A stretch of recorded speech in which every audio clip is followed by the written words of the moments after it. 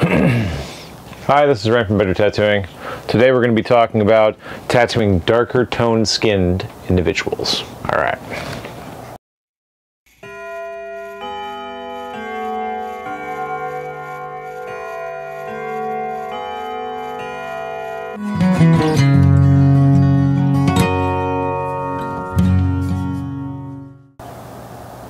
Okay, now that that's over with, this is I've been tattooing for 20 years, and it's very rare that I've actually been able to find people who know how to tattoo darker toned skin.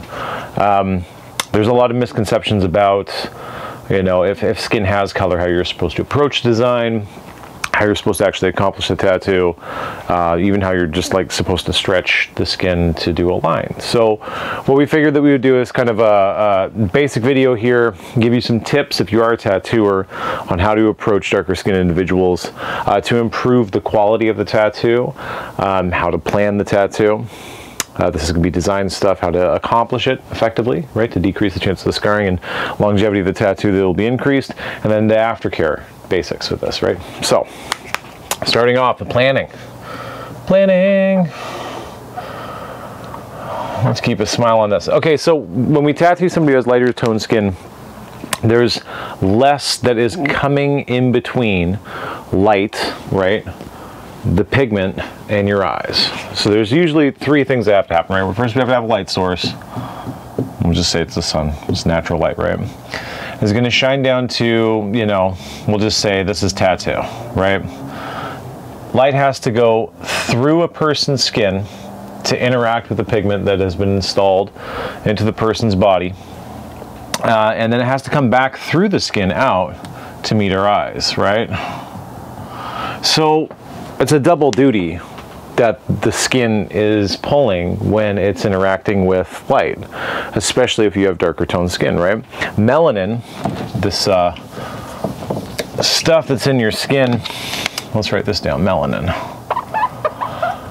Melanin is what gives your skin its color, right? The more melanin you have, the darker your skin tone is. And this is usually going to be based on genetic inherited traits, right? The closer to the equator that you are, we'll draw a little circle here.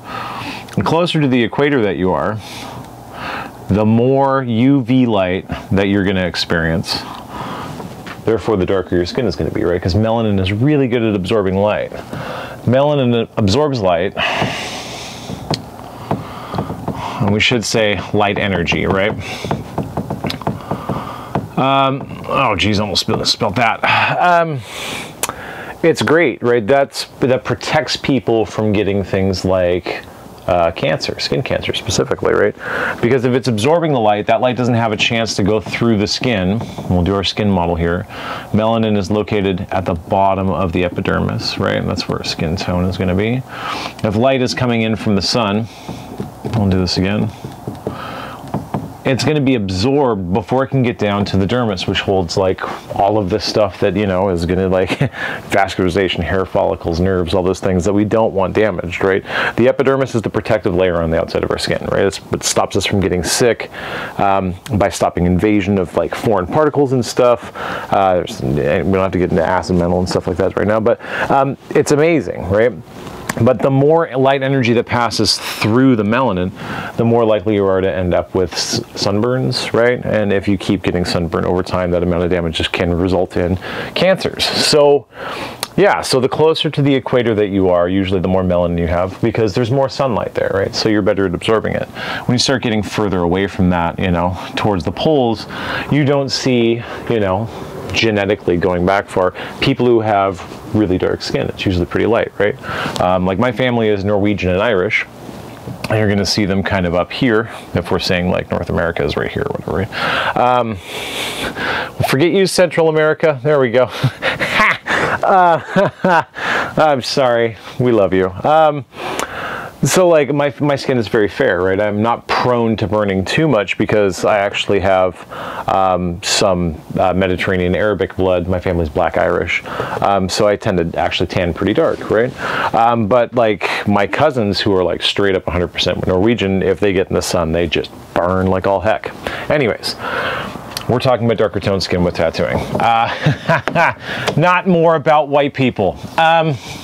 So when we're going to get into the planning, we have to think about a few things, right? So if the sun is being absorbed more effectively by the skin, that means that there's not going to be as much light energy coming out to carry what is in the skin far enough to be picked up by the eyes, right? So what we have to do is a few things, right? First is depending on darkness, depending on tone, right? Make bigger. What do we mean by this? We're going to make things bigger. The darker that someone's skin is, the larger the tattoo has to be so that it can be picked up at a distance. Or it has to just be more basic and bigger. Especially like if you get really, really dark skin, if I'm going to take a small bit of lettering and try to put it onto someone, you know, like on their forearm or whatever, you're not going to see it, right? So if I make that lettering this big, even if they're super dark, you'll be able to see it, you know, even if it's, you know, if you're up close, you'll be like, hey, you maybe even across the street, you can see it, right? So size is going to be a big thing, right? And then we're also going to have to think about placement, right? Placement is going to be a big thing in this as well. Like normally if I have somebody who's like mid-tone to darker tone skin, I'm already going to be making the design within reason about maybe 15% larger, just to make sure that it's going to be vivid, picked up enough. Unless the person's like, no, I want this super discreet, we want to make it smaller, then we can do something with that, right? But past the bigger stuff, we want the vibrant tattoo that can be seen. I'm going to worry about the placement, right? Because there's certain parts of our body that are always going to get more sun than not. We drive cars, that left arm, you always get that driver's tan, right? The back side of our arm is lighter, right? So if we want to have something with more detail, we can think about those spots on the body that are not going to be coming in contact with the environment as much and plan the tattoos accordingly, especially in large scale designs, right? So that's kind of the big thing, right? Like thinking about the design. If we're doing something that has a lot of very fine line work that may work on a person with light toned skin, it may not work with somebody who has darker tones, right? So we might want to make the lines bigger. We might make the design bigger. We might place it somewhere else to try and make sure that that design is gonna have the gusto that we want it to have. It's lack of a word I had. Anyways, it's been a long day. I apologize, YouTube. The next bit that we're gonna be worrying about is the actual application, right? So the application is going to be different. We'll do another smiley because just keep this somewhat consistent. I always do like if I do 3 things, I'll do like 2 smileys and then I'll forget it on the last one. Maybe I'll get it this time. Anyways, application, we have to know a few things. One, if the skin is really good at absorbing light energy, right? That means it can take time for us to see the lines, right? Let's do the eraser on the back here. Lines take time. Sometimes when you have somebody who has very dark skin, you can go to do a line and you won't see it. Now, you know that you have rationally tattooed someone, right? But tattooers, because we're so, like, more often than not, we tattoo light-skinned people, at least in like the Western world. I mean, depending on your clientele, I mean, you know, anyways. If there isn't that direct feedback where you get to see something and you're like, yeah, that looks good, tattooers will start to panic. And so what they'll do is they run a line and they can't see it very well, so they'll go again and again and again and again and again, and they just chew up the skin, right? You can't do that. If you're going to be working on especially very dark toned skin, you want to make sure that when you commit that line, you know that you committed it. You believe in it, you understand what you have done, and you're aware of it before you do it. Because you can go through and line the whole tattoo, give it a wipe, and come back 10 minutes later, and then all of a sudden line work will appear. Right? You have to give the body time to decrease swelling, to like let go of some of that melanized tissue that's pushing in front of stuff to try and keep itself safe, right? To allow light in, to bounce off of what's in there, refract through it, to come out, meet you in the eyes, and then you can see it. Especially if they are very dark, redness, swelling, things like this can occlude the ability of you being able to see the pigment that's installed in the skin. So take time, do something, commit it, don't go over it a bunch, right? Just wait. It's not that hard. Past the application, we also have to worry about stretching, right? We have to stretch effectively. This doesn't happen all the time, but in my experience, the majority of people who have darker toned skin tend to take better care of their skin, right? There is a factor called transepidermal water loss, which means the body is actually having to utilize more moisture inside by expelling it to keep the skin cool. And this is just an adaptation to, like, if something is dark, right? If you're if you're in the sun, you're collecting heat, right? But if your skin is darker, it's going to actually heat up more. It's going to attract more of that. That melanin that is in your skin, right, is going to like absorb more energy. That energy is going to turn into heat, and that has to be dispelled somehow, right? So if you're losing all of this moisture, your skin tends to get as like what's known as ashy, right? So you tend to put moisturizer on it. You put moisturizer on it that helps better effectively dispel heat, which, you know, is like a good cycle. If you're doing that because you have like medium tone to dark tone skin, your skin is going to stretch differently, right?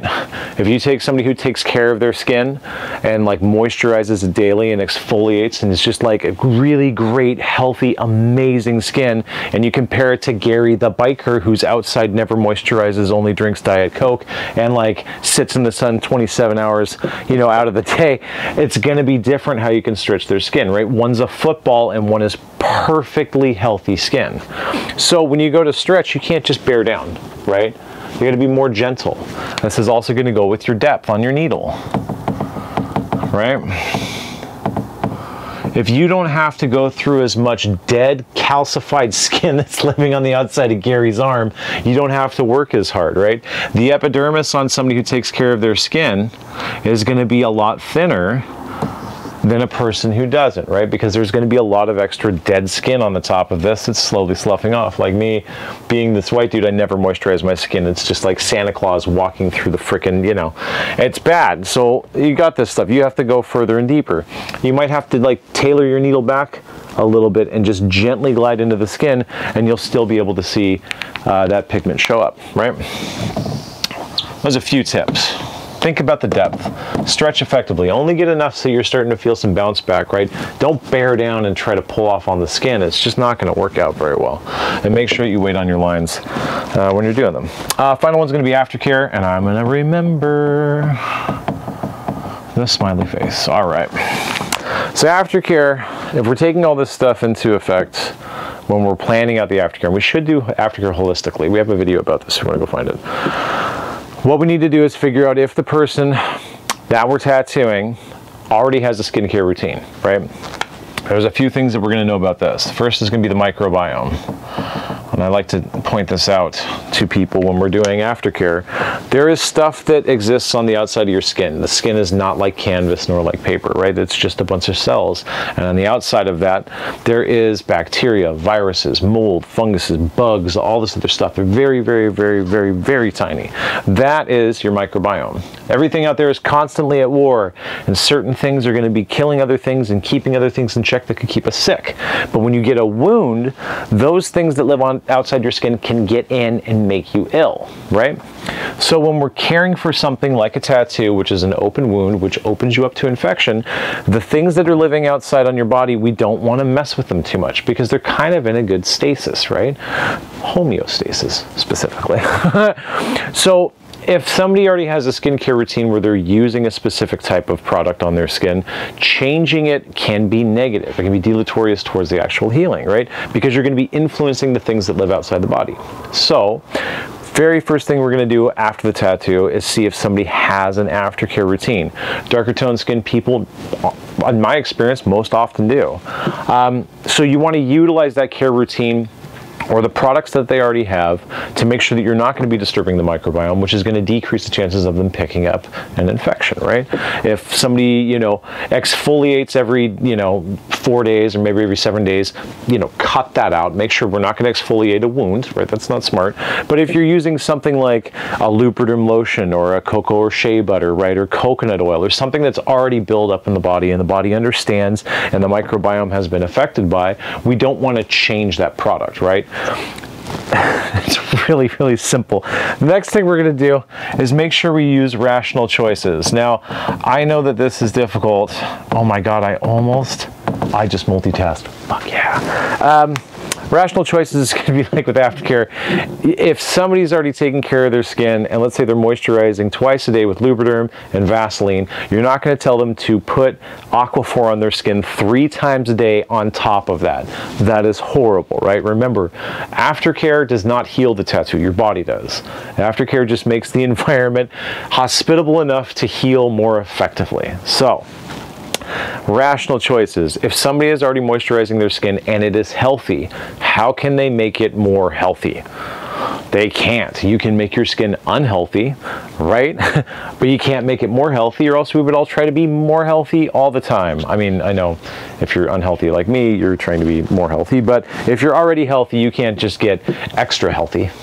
That doesn't work like that, right? So try to like ask the person that you're working with after the tattoo is done how they should take care of it, right? Let them be involved in that routine. If you ask them, okay, so if you have Aquaphor, I want you to put it on 3 times a day. Okay, wait. What if we take that Aquaphor and we put it on head to toe, all of our body, front, back, up, down, everything, 3 times a day for a month? What will our skin feel like? If the person is like, my skin would feel amazing, cool, go and do it. If they're like a normal person and you say you put Aquaphor head to toe 3 times a day for a month, and they go, that would be disgusting and I'd feel horrible, why would you put that on a wound, right? So rational choices. Think about that. How can you tailor it to fit the person, and how can you affect that microbiome effectively to decrease the chances of scarring? So that's it. It's our easiest A-B guide on how to effectively tattoo dark skin people. And this is not comprehensive, but it's a good starting point, right? Just remember, every time that you're going to get into doing something, you should always make sure that the size and placement are going to be effective based on the skin tone of the individual, right? Take your time with the lines while you're stretching effectively, and make sure that the depth of your needle is adjusted based on the health of the person's skin. This is regardless of skin tone, right? And aftercare as well, not even for darker skinned people, right? We want to make sure that we're taking the microbiome and rational choices into play when we craft it for each person holistically. Yeah! That's it. This is Ryan from BetterTattooing.com saying, I have no idea how I monologued that, editorialized, but whatever. Signing off.